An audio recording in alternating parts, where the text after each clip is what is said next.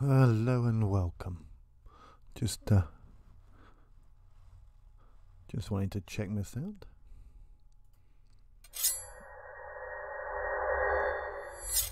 Seems to be good. Okay, good evening and welcome.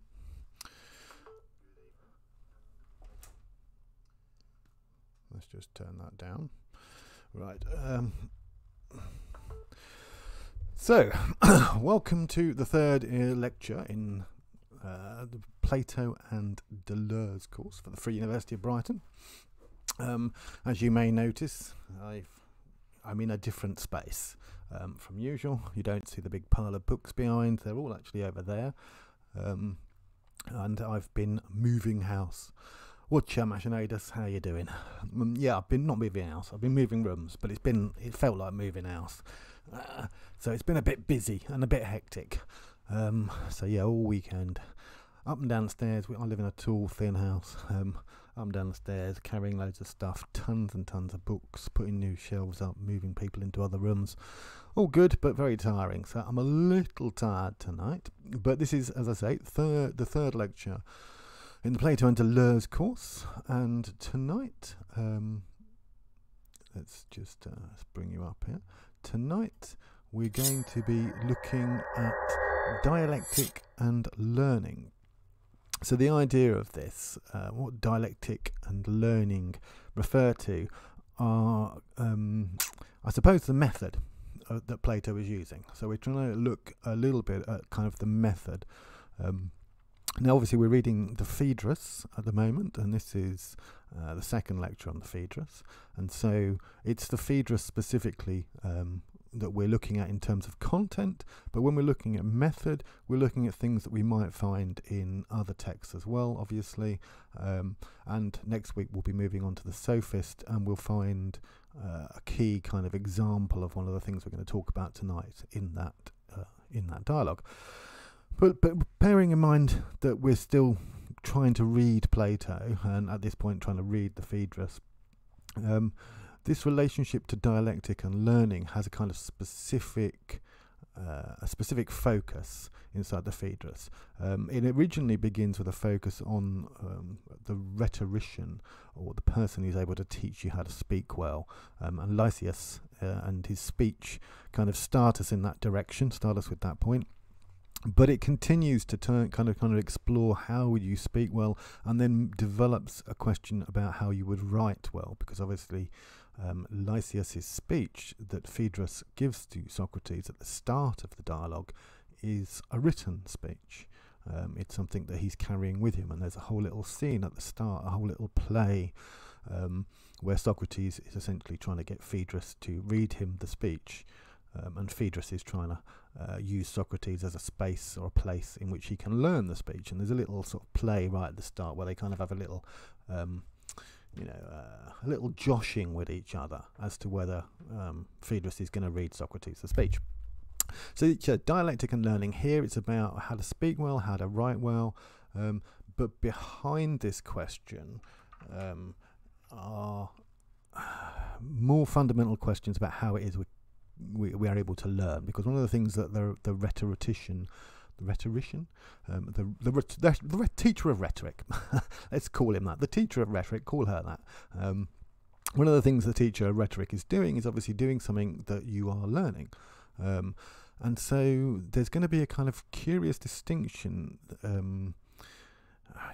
something like, what real learning is. I mean, that's essentially what Plato is going to try and point to, and he's going to try and minimize some of these kind of techniques of learning, or techniques of rhetoric, for example, that you might learn, and talk and push towards something like what really is going on when we're learning. So the dialectic and learning are the two kind of themes for this evening. Let me just pop this up.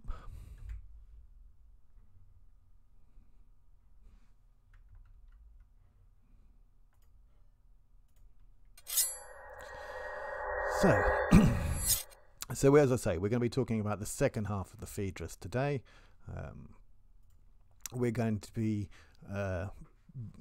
the second half begins with this myth of the cicadas, and roughly speaking, it begins at around 257, 260. If you remember, these are the particular ways in which Platonic dialogue texts are referred to. There's these particular numbers that are often in the margins.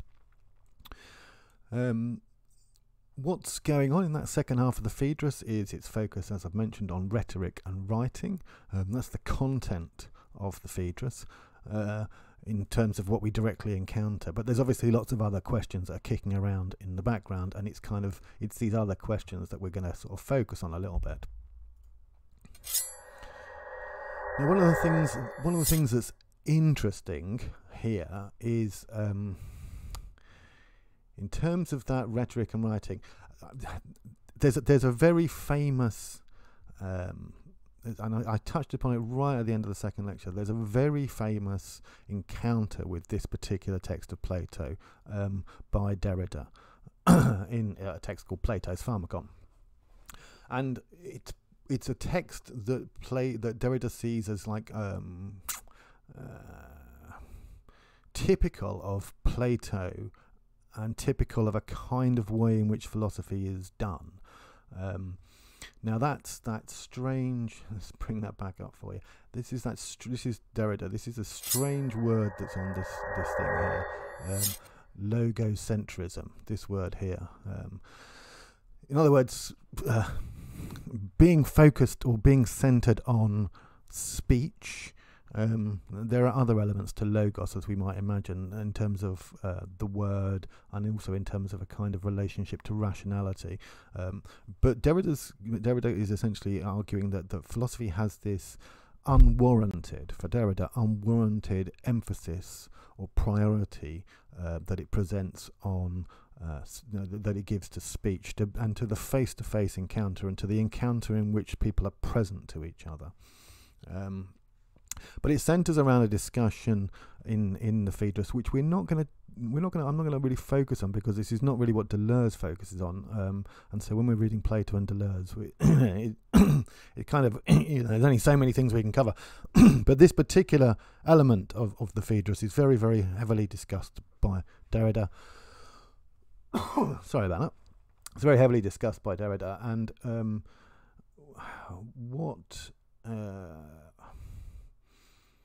what we see is essentially Derrida begins focusing on a particularly small bit of the Phaedrus, and it's a bit of the Phaedrus in which we encounter the myth of Thoth, or Toot. And Thoth is giving a king a series of gifts, and one of the gifts he gives him is this gift of writing. And so Thoth is kind of the mythological origin or the source of writing.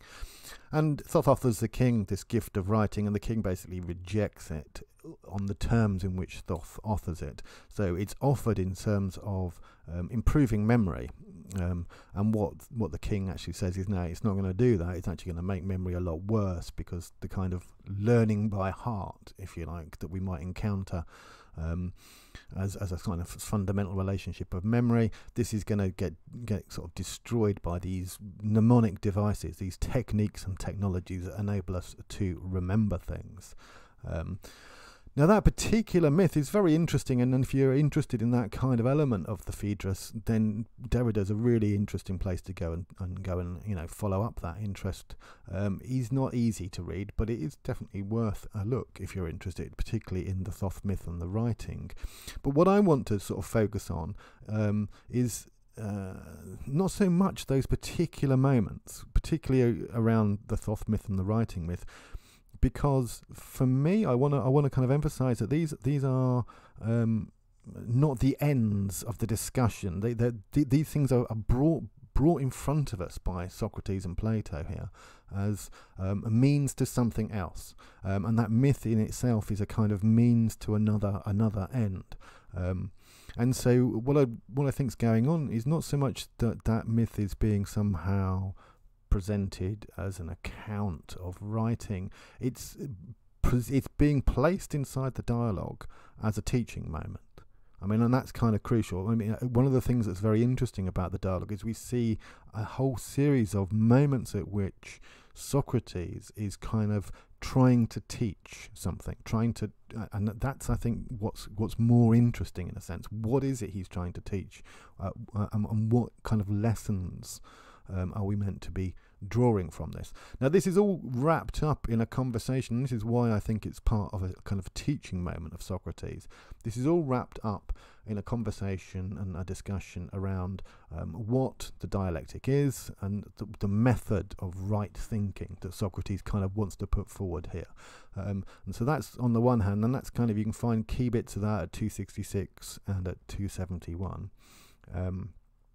But crucially, there's and this does show, in a sense, what Derrida would call the logocentrism in some sense, perhaps. But crucially, what's going on, I think, for Socrates in this text is encapsulated with a line that I find at 271, and this is to do with the relationship between learning and the voice, we might say, and that sort of, let's say, motto, or that kind of rule, is the following: the function of speech is to influence the soul. This is Socrates. The function of speech is to influence the soul. So let's look at that and look at the Phaedrus in light of that particularly key idea that's presented there, which is the function of speech is to influence the soul, as opposed to, for example, the mind, as opposed to the body, as opposed to the intellect. It's specifically aimed at, as it were, the innermost point of the subject, innermost point of the audience. This is the real function of speech for Socrates. And immediately we can contrast that rather with, the function of speech from the teacher of rhetoric is to be able to persuade, or the function of speech is to communicate, or the function of speech is to express, express yourself, something along those kind of lines, all of which may also be important functions of speech. But that core element of the function of speech is to, influence the soul. This is absolutely critical for Plato, and I think, and for Socrates here. And I think it's kind of crucial, that this is in a sense what's being taught, or the lessons that Socrates wants us to draw are such that this kind of key maxim that the function of speech is to influence the soul is made clear, or makes sense. Okay, so let's turn then to the dialectic itself. Let's try and be a little bit sort of, let's have some specifics here. And the way in which the dialectic is presented fundamentally is these two terms, division and collection. These are the two elements of dialectic. So the dialectic in one sense is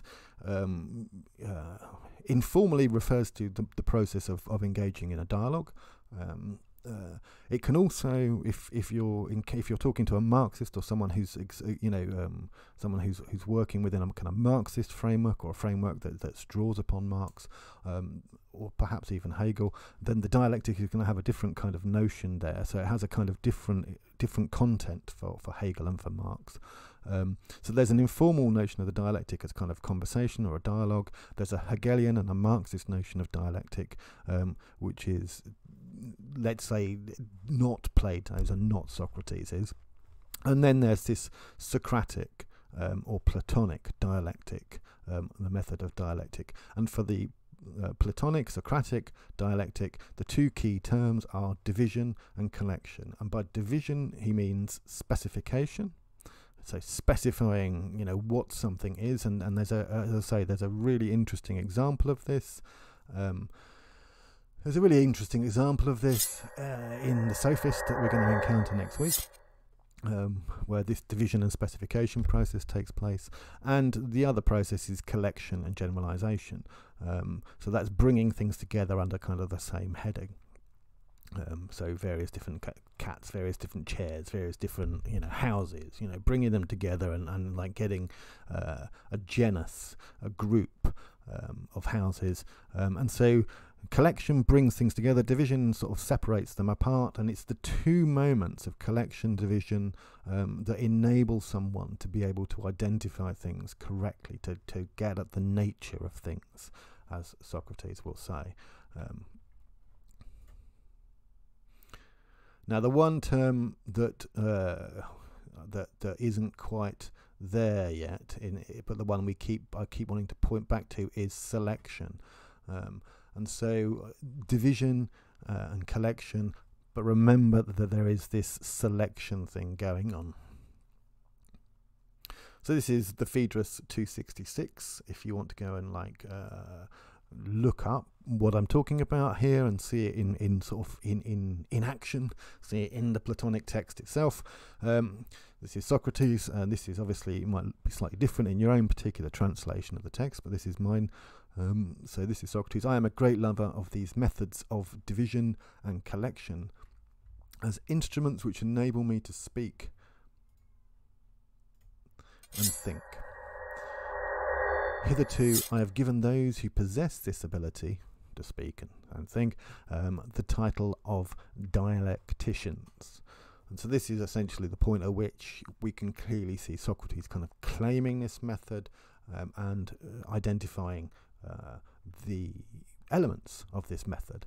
So this is the dialectic, division and collection. Dialecticians, that's the kind of people that we're going to be looking at. But let's begin with this method of division.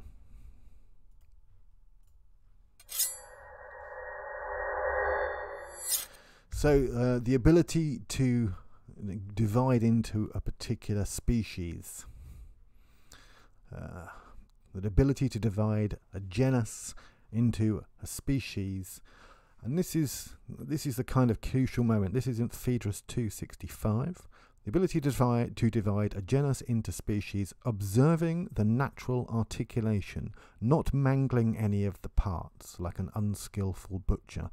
Now, that idea of observing the natural articulation, the idea is that you don't just take a particular genus, let's say cats, and try and specify particular kinds or species of cats at random. You don't just do it at random and go, well, we've got orange ones and we've got, brindle ones and we've got big ones and little ones.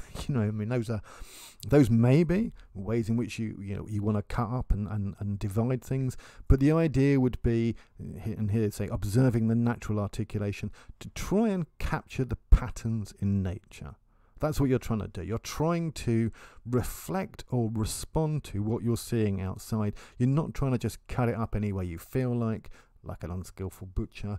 And he gives an example of this kind of process that we've seen in the first couple of speeches.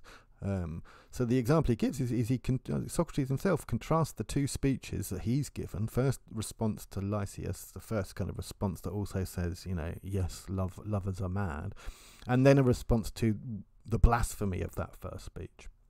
And what he says is that in both of these there was a generic notion of irrationality. So that was your genus, irrationality, and it was specified or divided into two parts. And he uses this phrase, like a left and right hand. So, we can kind of, see how in a sense that's kind of suggesting something like a symmetry or the kind of, a kind of interconnection. So the generic notion of irrationality is divided into two parts, like a left and a right hand. The left hand, love as a madness, is negative. The right hand, love as a madness that is divine. And so in both situations, we are agreeing that madness in kind of that love kind of embodies an irrationality. So we're agreeing on that, but we're making a distinction between the kind of irrationality that we've got in front of us. And so it's that kind of thing that is this is the way in which this sort of dialectic, a big posh name for something that actually most of us probably do a little bit in practice, just generally, but that's the big posh name for this kind of process of working out what goes together and working out what doesn't, working out how to collect, working out how to divide. Now the method of collection, again, this is Phaedrus 265, and this just quotes Socrates here to sort of give you an example of what we're talking about. The method of collection is to take a synoptic view, in other words, an overview, a broad view, a synoptic view of many scattered particulars and collect them under a single generic term, a single kind of group term. And we do that in order to form a definition in each case, and we also do it to make clear the exact nature of the subject one proposes to expound. So what are you going to talk about? And he again gives an example, this is again quoting him. In our recent speech on love, we began by defining what love is. That definition may have been good or bad, but at least it enabled the argument to proceed with clearness and consistency. Now that's a very important thing to note. At least it enabled the argument to proceed with clearness and consistency. Now, what that is focusing on is the role of the definition in the argument. So the role of the definition is not to essentially, in a sense, it's not to be right. That's not the role of the definition. The role of the definition is to be clear. So it's not, the first question is not, is the definition correct? That's not the first question we need to ask. The first question we need to ask is the definition clear?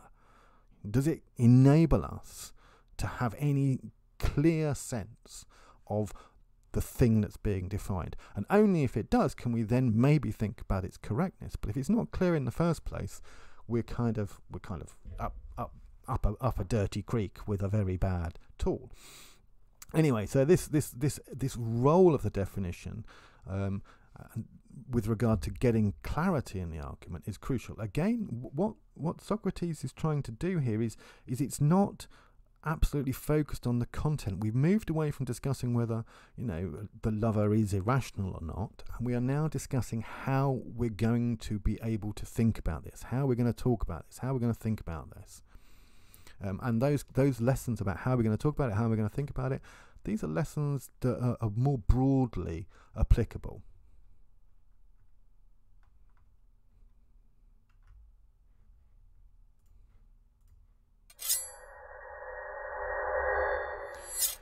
So, having sketched out that method, and it is a bit of a sketch, we have to kind of fill in some of the gaps and work out how these things operate, but having sketched out his method of dialectic, Socrates turns to the very specific techniques of rhetoric, the things the kind of rhetoric teacher will be doing.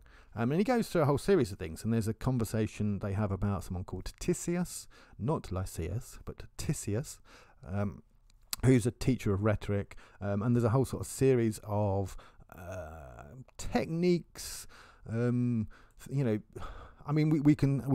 maybe all familiar with like things like alliteration. So the big bad boy bounced the ball badly.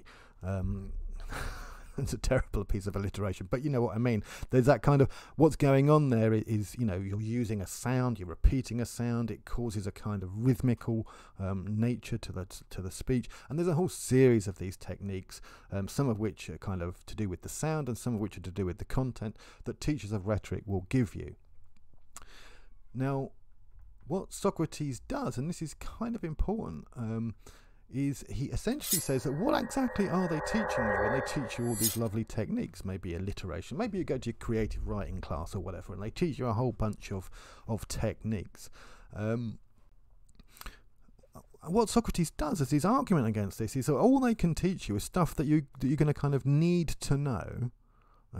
He calls this preliminary knowledge. You're going to need to know, either explicitly or implicitly, a whole bunch of these techniques. But they're not going to teach you anything. You're not going to learn anything from these techniques themselves. They are essentially packaging to content. They are a mode of presentation to content, and they're not themselves a content. And more importantly, and there's a kind of crucial thing that I'm going to kind of this is a little bit of a distortion. So this is not, this is kind of pushing a little bit further than really what Socrates or Plato says.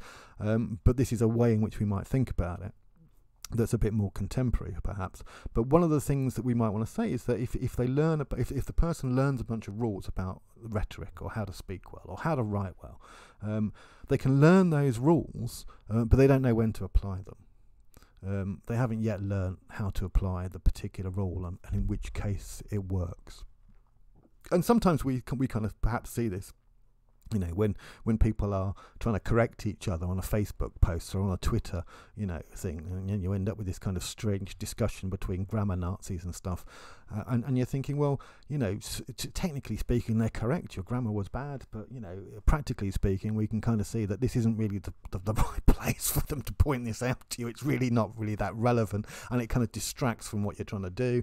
And he's a little bit policing. It's all kind of, there's all sorts of weird things going on there that the person probably who's trying to correct your grammar probably doesn't mean to do particularly, but they're not really applying the rule of grammar. They're not using that rule and applying it or presenting it to you as something to be applied at the right point in time. It's not appropriate at the particular point in time. And so rules and when to apply rules are two different things, you know. And so you can know that, you can know that something is the case. You can know that something, A has to, A and B are connected and B follows A. Oh, here's Christine. Say hello to the stream, darling. So you can know a particular rule. So we'll call that know that, so you know that this rule is important, but you don't know how the rule is going to be applied or how the rule should be applied. And there's a difference between what we can call propositional knowledge that I know that and something follows that particular statement. I know that, the sky is blue, let's say. Propositional knowledge, and what we might call practical knowledge or know-how. And I know how, I know how to change the oil in my motorbike. Now that's a kind of crucial distinction. That it's a contemporary distinction between propositional and practical knowledge, between a know that and know how kind of knowledge. But it's the kind of distinction that we can perhaps read usefully into what Plato is talking about and what Socrates in particular is talking about when he kind of dismisses the teaching of rhetoric as the teaching of techniques that are just preliminary knowledge.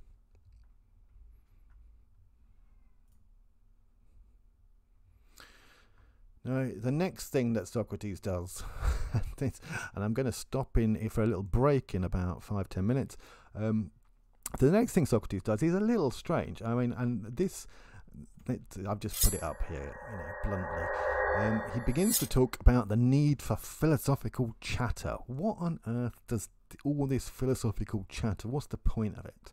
And so, after trashing traditional rhetoric as the teaching of mere technique, threadbare is the word he uses it, and this is at 268. Socrates claims, and he uses an example again. There's lots of examples in the Phaedrus. He uses an example again when he's talking about Pericles. So all the great arts, he says, need to be supplemented by philosophical chatter and daring speculation about the nature of things. Let's emphasize that, the nature of things. So from this source appear to come the sublimity of thought and all-round completeness which characterizes them. Now that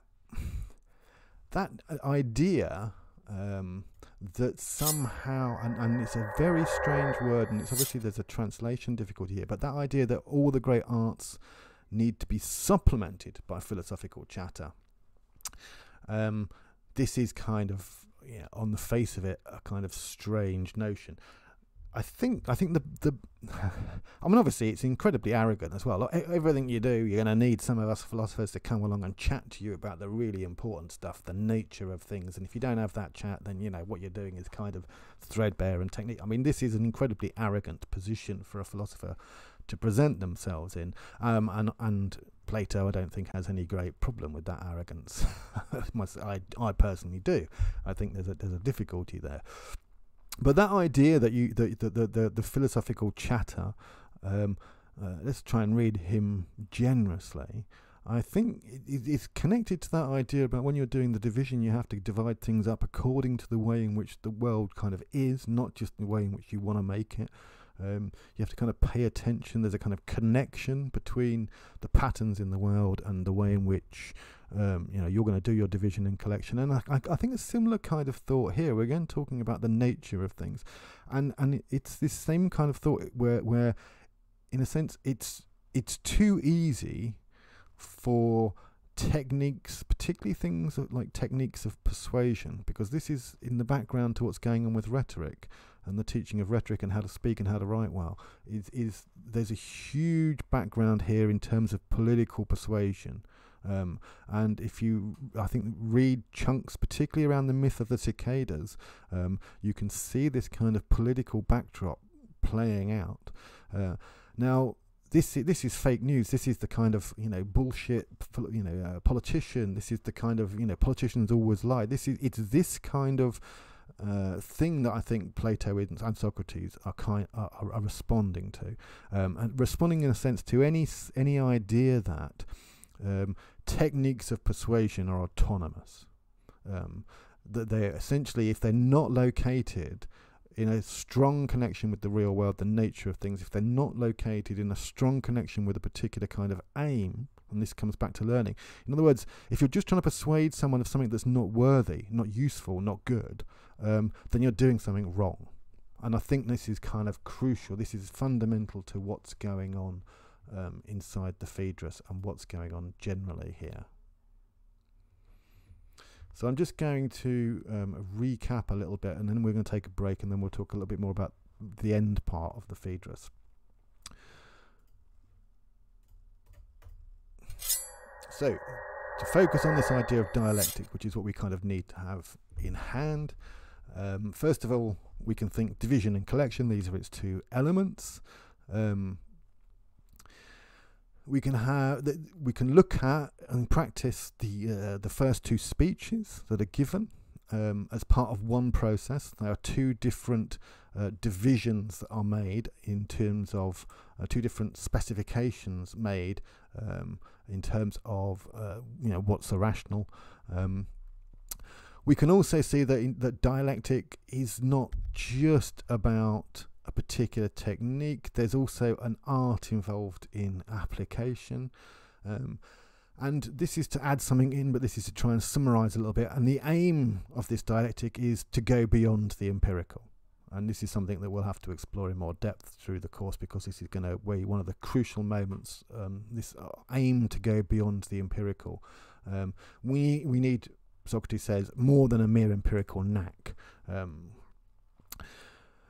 Now, at the heart of all of this, and this is what we're trying to sort of do through this course, is the heart of all of this, according to Deleuze at least, is this process of selection taking place. This is really what's going on. It's not really, someone like Deleuze might argue, about some sort of neutral knowledge that we're trying to gain, which is definitely the way in which it comes across in some sense from Socrates, although perhaps not neutral is not the right word, right knowledge, divine knowledge perhaps, but there's a kind of neutrality to what's going on. It's kind of like, the person who wants to know would follow this supposedly, but in fact the argument's going to be is that these techniques are being deployed always as part of a process of selection to select the right one, the person who can, the person who is the right one. And the examples given of medicine, music, poetry, and of rhetoric and speaking, involved in all of these examples are false claimants.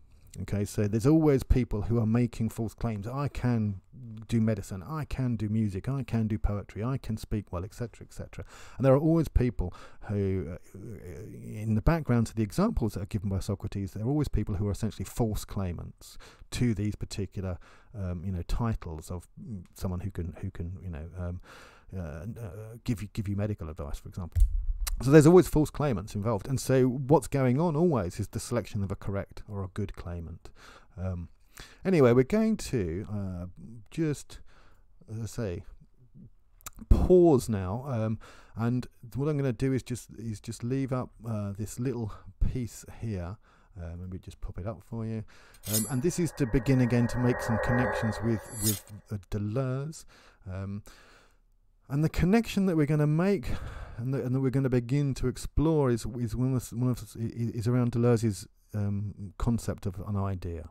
and the role of the idea in learning. And this is Deleuze. The idea is not the element of knowledge, but that of an infinite learning, which is of a different nature to knowledge. Now, this is close to what I'm talking about in terms of the content and the process, or the content and the method. Don't worry too much about the content, think more about the method and the role of the idea in that kind of method. So just to repeat that, the idea is not the element of knowledge, but that of an infinite learning. Inverted commas, Deleuze uses that word, which is of a different nature to knowledge. So when you're learning, it's in a different nature to when you're knowing. And the role of ideas, this is kind of Deleuze, the role of ideas in Plato, when we're putting them into that framework of the dialectical method, is not as content. The ideas are not content, but they are means to something. And here I'm going to use the phrase means as scenes, because Deleuze talks about the way in which ideas are dramatized. He talks about what he calls the method of dramatization and a theatre. And that we have things he calls conceptual personae. So, whether it be truth or justice, or the thinker. These are not just abstract ideas. You have to kind of embody them into a scene as a character and see how they're playing out. And that's exactly what we're doing when we're looking at Plato's work. So I'm going to take a 5-minute break. It's 7:36. I'm going to return at 7:41. And then we'll have the last section of the lecture before we stop for a seminar at about 5 to 8. Okay, so I'll see you in 5 minutes.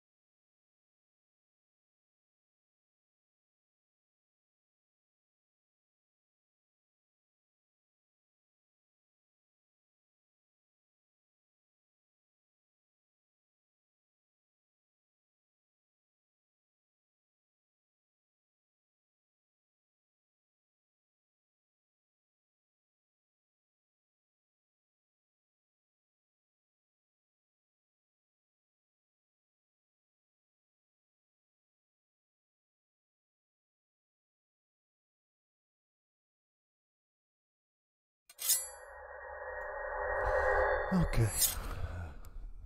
Socrates' brilliant speculation sounds like pub chat. Possibly. I don't think that would be that far from the truth. Okay, so welcome back. It's Free University of Brighton, of course, on Plato and Deleuze.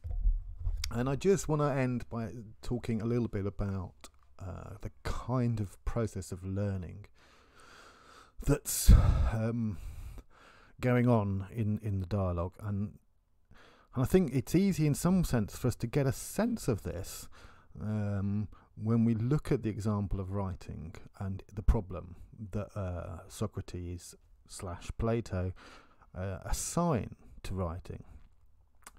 So on the one hand, writing hasn't got the ability to defend itself. It can't engage in dialogue. Which is an odd claim, obviously, because not only are they engaged in some kind of dialogue about Lysias's writing, the first speech of the text, but we're also engaged in some kind of dialogue, as have been people from millennia, about the text. So there's a kind of oddness about that. But, on the face of it, we can kind of see what he means, It's very difficult to, be certain that you're not misreading a text, because the text can't stand up and correct you when you start getting it wrong. But that element, it has to be connected, that sense that writing can't defend itself has to be connected, I think, to the way in which the techniques of rhetoric that you're being taught, what you're not being taught is how to use them. So one of the arguments that Socrates makes is that, the ability to use the right technique at the right time, the ability to say the right thing to the right person, this is kind of crucial, and you can't be, this is not something you can be taught. And so I think when we think about the sort of discussion around writing, we can obviously, follow the Derridian line about presence and absence and all these other kind of things, which is there in writing. I mean, without a doubt, there's a sense in which it's a very peculiar process to read something that's hundreds of years old, or even just to read something from somebody who's not around. I mean, it's a very peculiar process to have their words sort of allowed and alive.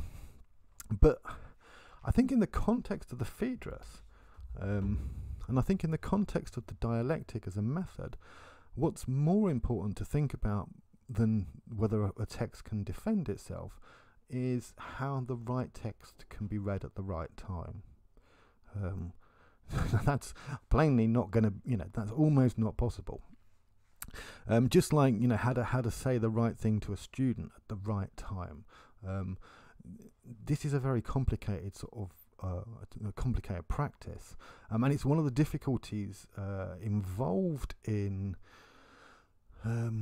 things like online teaching like this. It's one of the difficulties involved in the idea that teaching can be somehow packaged up and delivered out as though the same thing can be understood by everybody, and if you can't understand it, then somehow you're a bit dumb, and the intelligent people can understand it. That's a really, really problematic kind of situation, not just for practical reasons, but it's this kind of problem that Plato and Socrates are pointing to, that learning involves not just the process of an empty vessel being filled up. It involves this process of a dialogue, but it involves a process of a dialogue in which both parties have to kind of respond to the other, and the capacity to establish a relationship that works, what we would call a successful pedagogic relationship. The capacity to establish that is not, it's much more of an art than it is a skill. There's not simply a series of techniques that can be done, that can be taught rather and learned. Although those, as Socrates points out, are good preliminaries. There's certain things that can be done. Now the idea here, and this is kind of crucial, is that what's really going on in learning, because we know that people, ourselves included, learn from stuff that is generic. Let's say it's generic content, and we can all learn a certain amount by that.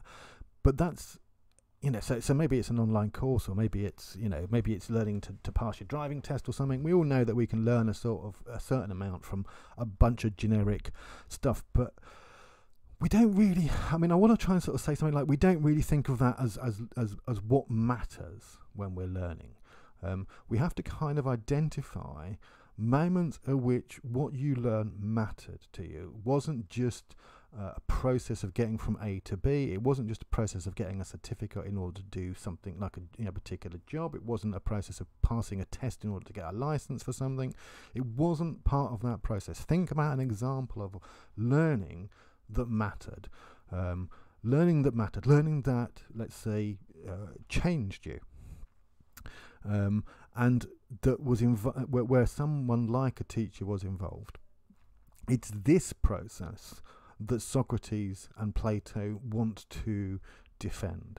And it's this process that writing can't fulfill, nor can the person who just learns the technique of good writing, nor can the person who just learns the technique of good speaking. They can't learn to fulfill how to establish the relationship between a knower and a learner, a teacher and a student. Because that relationship, Socrates seems to want to imply, has and now here we have to kind of unpack the language. That relationship is a relationship of souls, not of intellects. It's a relationship of people, persons, characters, intimate individuals. It's not a relationship of something abstracted in the head or in a book. And it's that Socrates wants to keep pushing towards. And for him, particularly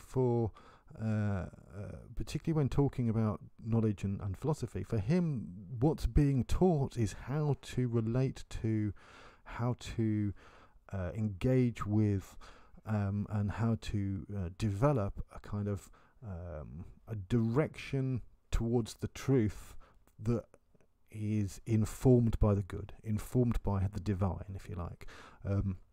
And how to maintain that kind of right path.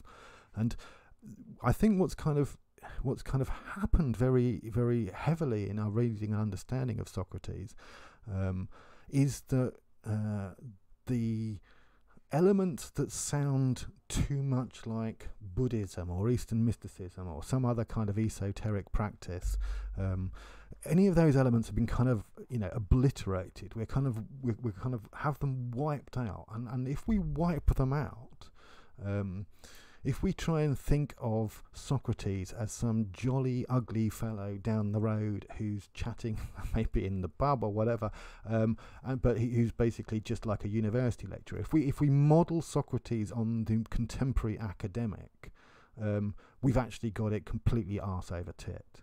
For Socrates, the contemporary academic is the sophist. By far, this is absolutely clear. They capacity, technique, and presentation of knowledge, the relationship in the end to students is kind of irrelevant in most cases. Even though the academics themselves know that that's the most important element, these things kind of get dropped out. And so what we have is a kind of a commercialized and instrumentalized mode of education. And so education is always education for something, for a job, for a higher wage, for some other practical element of life. It's not education aimed at how to know the good and how to have a good life as a human being, or how to act well, how to be able to work out with regard to other people who is acting well and who is not. It's not an education aimed at what matters. In other words, it's not aimed at our souls. Even though we might find in the humanities in particular a whole bunch of academics often defending that as their aim. And so Socrates is really, really heavily focused on this particular purpose, and without sort of reading. And you don't need to agree with this purpose.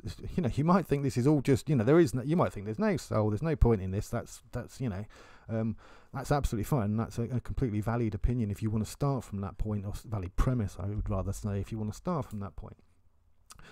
But what's crucial in terms of us reading Plato is, I think, to remember that this is not a contemporary academic situation in which some sort of abstract, neutral knowledge is being taught. This is a very live, specific, intimate pedagogic relationship in something in which something like the divine is crucial, and the relationship to that is crucial. And now this is.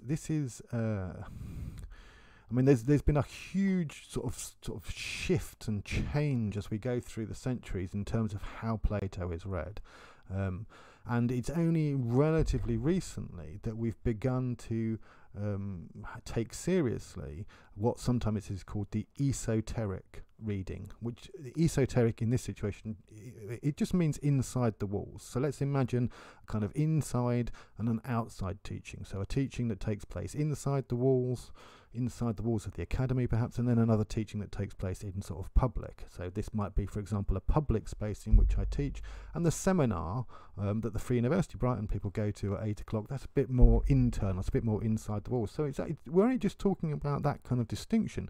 But esoteric also has a connotation of connection to mysticism, connection to religion, a connection to things like sorcery and magic. It also has this connection to secret knowledge. And so often it's kind of rejected as, emperor's new clothes kind of process. There's not really anything there's not really any secret, it's just a process of manipulation, etc., which again may or may not be valid. But within Plato and Socrates, there is very clearly a kind of or at least we now sort of more regularly are allowed to interpret them in the following way. There seems to be clearly a kind of distinction between what can be said out loud, what can be said for a general public, and what has to be tailored to the individual, specifically sort of adjusted for the particular soul that you're encountering. And in that sense, esoteric doesn't mean secret. It means specific. There's a way in which you as an individual hear something that I might say that's specific to you, and there might be a way in which you can't hear something I'm saying, or you hear something that that I didn't mean to say, but your ear and my mouth connect in a particularly kind of strange way. That's a very horrible image. I don't want to don't want to dwell on that image, but there's a kind of relationship that needs to be acknowledged, in which there isn't a passivity on the part of the student or a passivity on the part of the learner and an activity on the part of the teacher. There's a kind of interrelationship that needs to be continuously adjusted to enable the teaching to be encountered by that specific person for them to get out of it the same as someone else who's going to need a different kind of lesson, a different set of words, a different tone, and perhaps a different kind of instruction even. So from an exoteric or outside content which everyone can share, there then becomes the process of the inside or esoteric content, which is involved in the way in which someone learns and the way in which we teach. And so this distinction between the reality of the specific individual who's learning and the generic content of what they are learning, I think this distinction is much more important when we're thinking about what's going on inside something like the Phaedrus and inside Socrates' attack, if you like, or denigration of something like writing. Now we're going to talk a little bit about, hopefully, learning and stuff inside the seminar. So if you are with the Free University of Brighton, then the seminar link is in River. I will post it up again in a couple of minutes, just so that you know it at the end of the chat. And we'll be joining there I will be starting there just after 8 o'clock. So get yourself along and get yourself logged in there. If you're not with River, if you're not on River, or you're not with the Free University of Brighton, I do have a Discord. You're welcome to follow along there, ask questions. If you've got something specific to say, then you can say it there. If you've got readings you need to find, we can help out with that. And so you can check the Discord on my Twitch page. I think that's it for tonight. God, yeah, it was a big big move and everything's been shifted, so I'll probably talk a little bit about that during the week. I might hopefully get online and do a bit of gaming during the week, so maybe you'll catch me doing that. I will finish off there. Next week we will begin looking at the Sophist. So if you are reading along with this course, then begin reading the Sophist. If you've got a nice Hackett copy, here's my Hackett copy. I love this version, it's bloody great. Then grab one of those, have a good read as far as you can, and we'll start looking at that next week. Thanks very much. See you all soon.